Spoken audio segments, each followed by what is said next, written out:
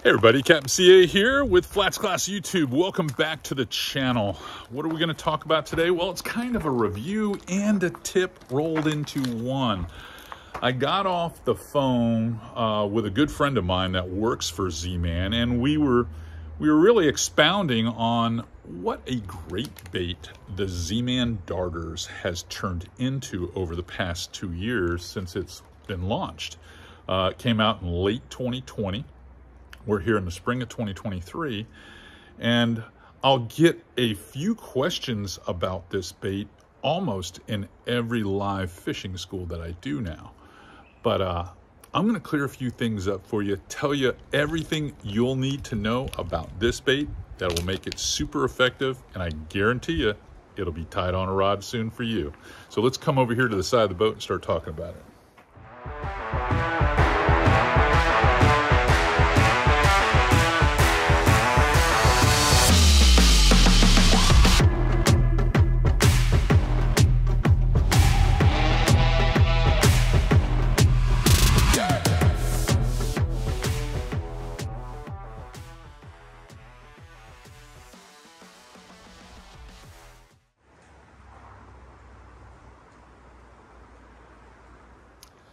So what can I share with you about the Z-Man DarterZ that you might not already know?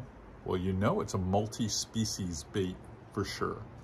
Snook, redfish, speckled trout, flounder, cobia, tarpon, grouper, big, huge black drum. Everything eats this. And do you know why? It's because it mimics prawn shrimp. It mimics sardines, Spanish sardines. It will mimic ballyhoo, needlefish, all of those bait fish profiles. It does a fantastic job. So what's that hook that's going to get you to try this bait? Well, let me share a few of these rigging techniques and then explain to you how they work so well for me in so many different scenarios, and I think the versatility will sell you. All right, first look. The first look basically is kind of a shrimpy look. It's simple. I've got it here on a jig head. All I've done basically is cut this bait down from 6 inches to about, I'm gonna say 3.5 inches long, and it gives me that look. I like this look. It reminds me of the old salty shrimp tout that I used to bounce real hard. If you're Mirrolure Little John fan, this is basically the same type of look. It's just got a little bit more live action tail. So when it hits the bottom, this tail kind of stands up and waves back and forth. And then after you wait for a 2 count, you're going to pop it off again. You can make it look very shrimpy. So pothole fishing, fishing troughs around oyster bars. It literally catches everything when you cut it down so that it can look like a jig. Now, this is the Houdini color, so it has a very shrimpy color look to it. But for me, the action's all in that segmented tail. So with very little sharp twitches, I can give this bait a very lively action. And basically all you need to do is shears, cut it in almost half, maybe a little less than half, and instantly you have a great looking profile. Let's just say that I'm wanting to fish some zones around some shadowy docks or some mangrove shorelines. Something I've taught you in the past is to put it on these Chinlocks rigging hooks. Now the Chinlocks rigging hook is a cool look and very functional for this. Again, it gives it tons of action. You can work it quickly across the surface so it has that swimming action. You can make this thing look like a spooked needlefish, a ballyhoo, a quick moving prawn across the top of the surface. Lightweight rigging hooks. This one has a little weight right here so that when I do stop it, that tail kind of flops down and has an undulating action, an articulated action going back down to the bottom in shallow water. But I work this over a lot of rocky points here on the Nature Coast, and it does a fantastic job for me. If I pick a white or something in a silvery color, I'll work it really quick along the mangrove edges and drive snook absolutely crazy. So those are my 2 most common looks that I have for it. Now I've got more. Look at this. So here's a look I like when I'm trying to catch redfish out of a school, or maybe a cobia on the back of the ray in 2 foot, 3 foot of water, got floating grass, have to work it a little bit slower. So I use this snake locks rig, and what it does is it allows me to have that weight forward ability where I can make a super long cast and then fish it slow. It's been fairly effective for me. About the only thing I do to this is I cut about 1 inch off the bait just so that it fits a little bit snugger on the head right there at the top.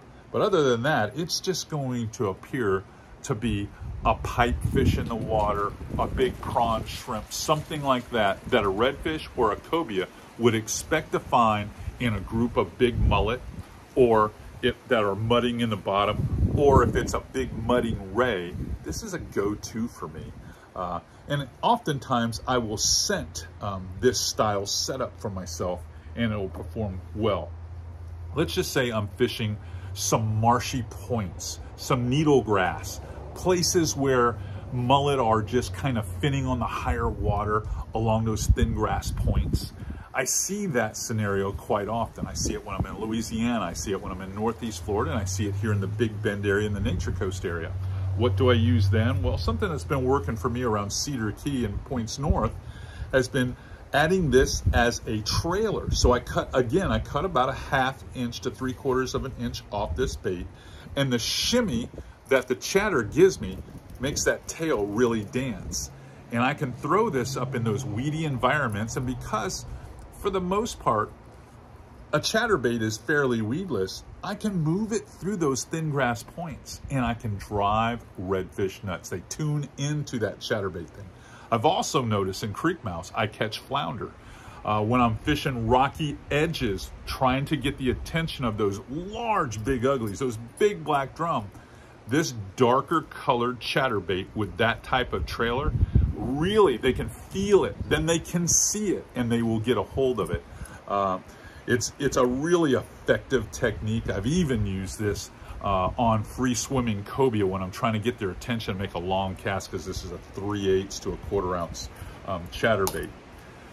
Then lastly, I probably shared this with you in a couple of the tarpon videos, but when we came out with the new diesel eye jig heads, this is a triangulated, extra sharp jig head. They're heavy. I can make long casts with them. I throw them along the bridges, around the lights. I throw them early in the morning, and I simply just reel this bait, and it's just like a stick bait, like a needlefish or a ballyhoo, swimming close to the surface. But that big, wide gap, super strong hook, when I come tight on a tarpon, it goes right through, punches right through, and I can hang on to them with this setup here. And that in the smelt color, or if I take a beer run color, it does an amazing, amazing job on catching tarpon. This would also work for you on some shallow rock scenarios if you just wanted to reel it over those 8 to 12 foot rocks with these deeper diesel eyes. You could probably come up with a couple of nice grouper catches with a hook like this. You can put an awful lot of pressure, get those fish to the surface. Now, if you are learning or you're taking some of this information that we're teaching you, like this tip here on the Z-Man darters, and you're taking them to the water and you're catching fish, let us know in the comments below. For goodness sakes, we want to know that we're helping you catch more fish. And do me a favor, push that button right there and subscribe. I want you to subscribe to this channel. I want you to share it with your friends and your fishing clubs. It's my job to make you guys better inshore saltwater anglers.